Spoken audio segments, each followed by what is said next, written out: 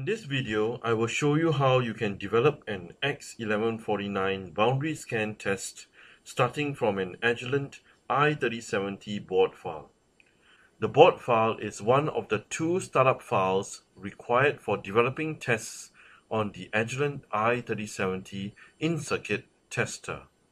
The file can be generated by parsing the CAD files using commercially available CAD translation software applications. Here we have the board file of a demo board and the custom lib directory containing all the library model files used for this project.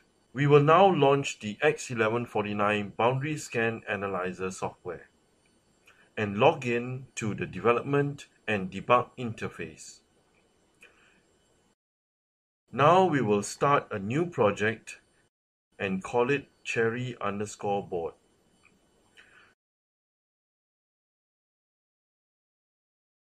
The x1149 software will then go ahead to build the project database. It will take just a few seconds. Okay, we will now load the board file. We select Define Board. Add a board and call it Cherry. Select Cherry and import the board file. Select the board file and hit Next. Import the board file. We can see that the software has found the board file and also found the custom lib directory that contains the library model files used for this project. The software will load the library files for the devices depending on how they are defined in the board file. Hit Verify to check the board. Here we see that there are no errors and 2 warnings. It seems that the settings in the board file have modified the project defaults. This is good. Let's save the data into the project and click Next and click Finish. There, we are done with the board import. All the board information and library files and library locations are now uploaded into the project file. Now, let's check that all the device information is correct. For the x1149 tests, the capacitors, resistors, and ICs should be defined correctly, as the software will review the available information to determine the possible tests for them. Let's check the capacitors and resistors first. We filter by device designators and type C in to filter out only the capacitors. Now I scroll through to check them. Good, all of them have been correctly detected as capacitors. Let's do the same for the resistors. We key in R in the text box to filter out only the resistors. And we scroll down to check.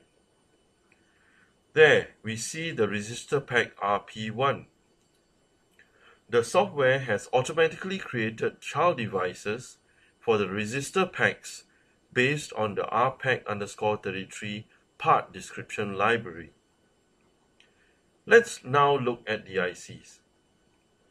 There are 8 ICs. They are a mix of boundary scan ICs and non-boundary scan ICs.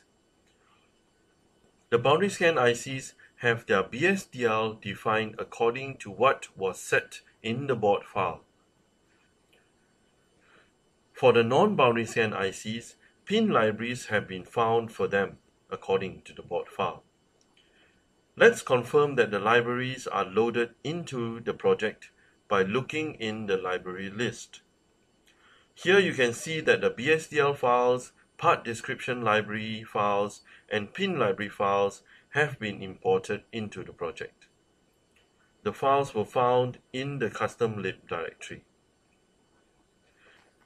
Let's go ahead to specify tests for some of the devices. Let's go back to the device list. Let's set cover extend tests for 2 connectors on the board. We filter J3 out and put a tick under cover extend column and do the same for J9. filter J9 out and put a tick under cover extend column.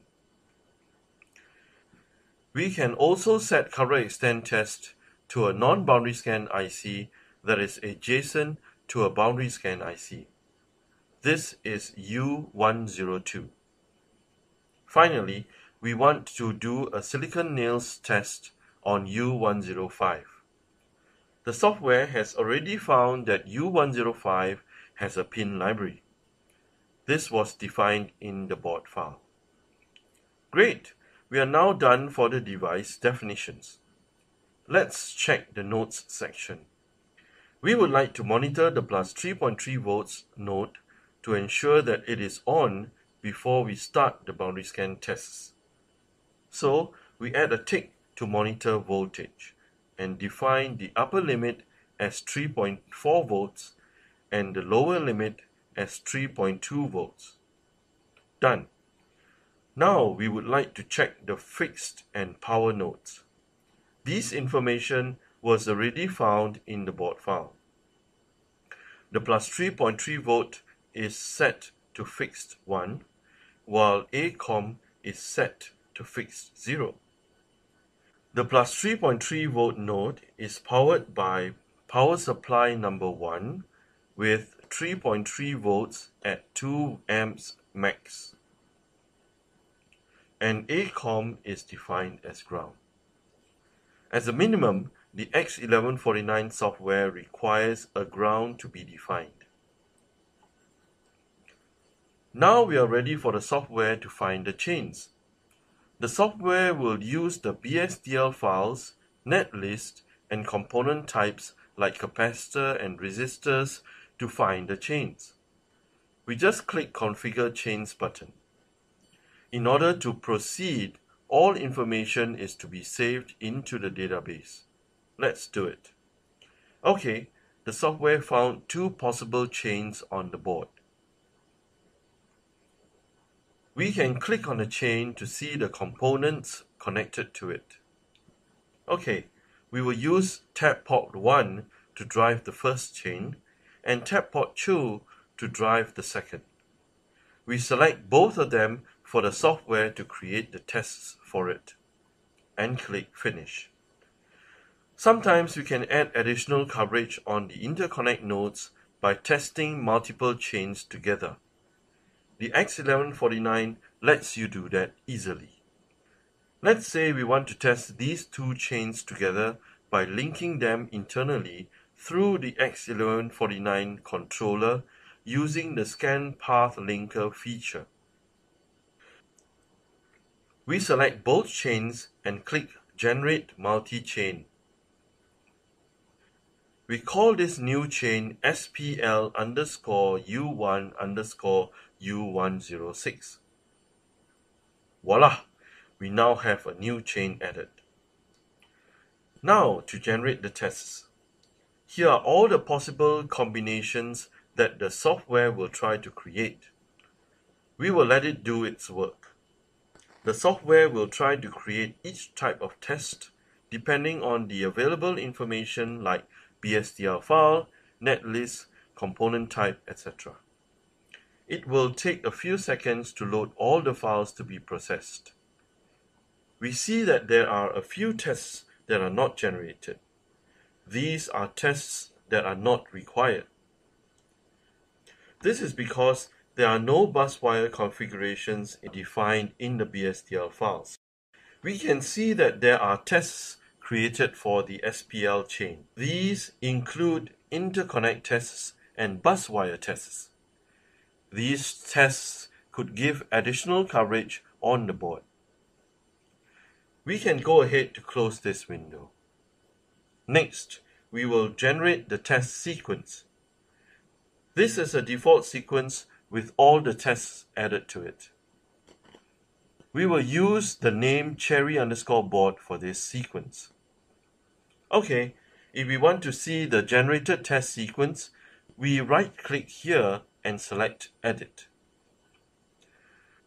Here you can see that the tests have been inserted into sections, each section for different test types. Now to define the resources required for the project. Remember, we wanted to do a voltage monitor of the plus 3.3 volt node. We want to use the analog input on tap port 1 because we are using it to test the rest of the chain. And we select the first GPIO. The software has also found two nodes that need preconditioning, possibly because they were defined in the BSDL files.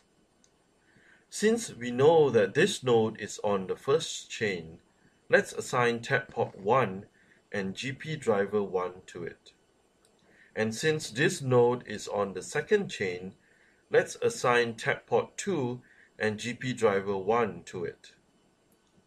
Now you're done with the test development. Remember to save your project